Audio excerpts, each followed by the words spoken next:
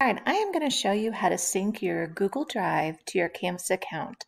Most of your assignments will be Google Docs or Google Slides, so syncing it will make it a lot easier to submit them. So you are going to go to Account, Settings,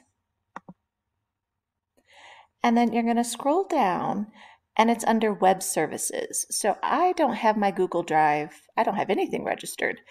So what Google Drive does is you won't have to sign in, and when you go to submit assignments, it will automatically go to your drive and you can just find where you have saved your assignment. So we're going to click on this. The first time you do it, you will have to access your Google Drive to allow permission. And we're going to allow.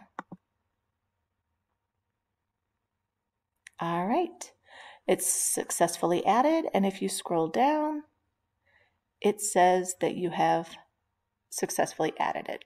And that's it.